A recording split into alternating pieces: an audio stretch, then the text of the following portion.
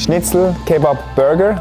The question is, how can we further expand the diversity of plant-based meat?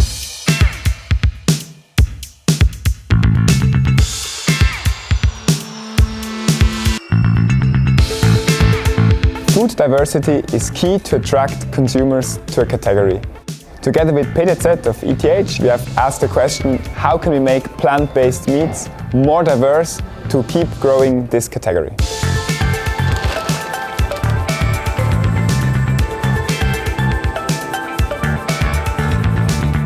Planted meat substitutes are produced during an extrusion process, and the most important section is the cooling section, where meat-like fibers are formed, and there we use the novel technology of additive manufacturing to create a new cooling die.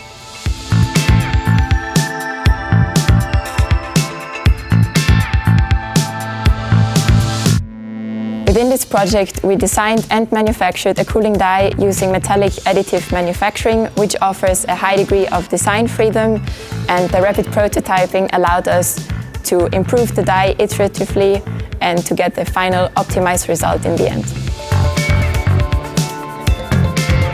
The collaboration with ETH has been amazing. They really put the best people on the project, and together we managed to already improve existing products, and we will keep improving those to keep exciting consumers.